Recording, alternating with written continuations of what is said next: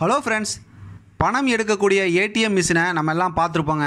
ஆனால் பால் கொட்டக்கூடிய ஏடிஎம் மிஷினை தயாரிப்பு செஞ்சு அதை நிறுவி அதன் மூலம் சாதனை படைத்த தமிழக மாணவருடைய சாதனையை பற்றி இந்த தகவலில் பார்க்கலாங்க. அதாவது பணம் வரக்கூடிய ஏடிஎம் மிஷினை குறித்து நம்மலாம் தெரிஞ்சு வச்சுருக்கோம். ஆனால் பால் கொட்டும் ஏடிஎம் மிஷின் ஒன்று தமிழக வேளாண்மை பட்டதாரி ஒருத்தர் நிறுவி சாதனை படைத்திருக்காருங்க. தருமபுரி மாவட்டத்தைச் சேர்ந்த வேளாண்மை பட்டதாரி முருகன் அப்படிங்கிறவங்க கடந்த சில ஆண்டுகளுக்கு முன்னாடி பால் பண்ணை தொழிலில் ஈடுபட்டாருங்க. இவர் சமீபத்தில் டென்மார்க் நாட்டுக்கு சுற்றுப்பயணம் செஞ்ச போது அங்கே பால் ஏடிஎம் மிஷினை இருப்பதை பார்த்து மக்களுக்கு ஏடிஎம்மில் பணம் போட்டு அதாவது பாலை பத்திரமா பிடித்து எடுத்துக்கொண்டு போகிறத பார்த்துருக்காருங்க.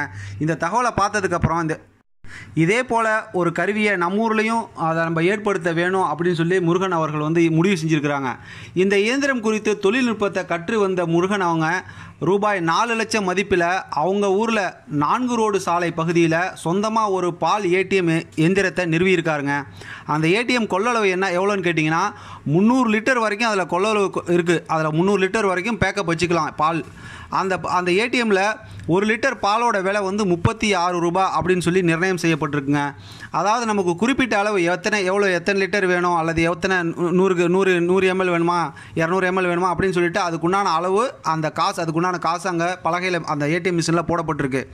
நம்ம அதுக்குண்டான பணத்தை உள்ளே போட்டுட்டு அந்த பட்டனை அழுத்தணும் அப்படின்னா எவ்வளோ பால் நம்ம பணம் உள்ளே பே பண்ணோமோ அதுக்குண்டான பால் அந்த பைப்பில் வெளியில் வரும். அப்போ காப்பி டீலாம் குடிக்கிறோம் இல்லைங்களா, அந்த மாதிரி தண்ணி பைப் வச்சுருக்கிறாங்க. அந்த பைப்பில் வரும்.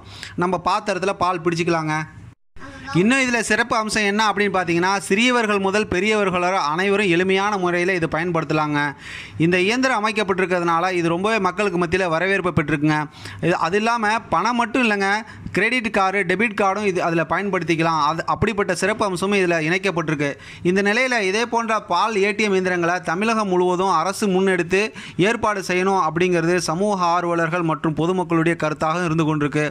முருகன் அவர்களும் இந்த விஷயத்தை அரசு முன்னெடுத்து செய்யணும் அப்படிங்கிற விஷயத்தில் முயற்சி செஞ்சு கொண்டு இருக்காங்க. இந்த தகவல் சார்ந்த உங்களுடைய மேலான நல்ல கருத்துக்களை கமெண்ட் பாக்ஸில் போஸ்ட் பண்ணுங்கள். மேலும் இது போல் புதிய தகவலை தெரிஞ்சுக்கிறது நம்ம சேனலை தொடர்ந்து லைக் பண்ணுங்கள், ஷேர் பண்ணுங்கள், சப்ஸ்கிரைப் பண்ணுங்கள், கூடவே மறக்காமல் பெல் பட்டனை கிளிக் பண்ணுங்கள். Thank you friends, thank you viewers.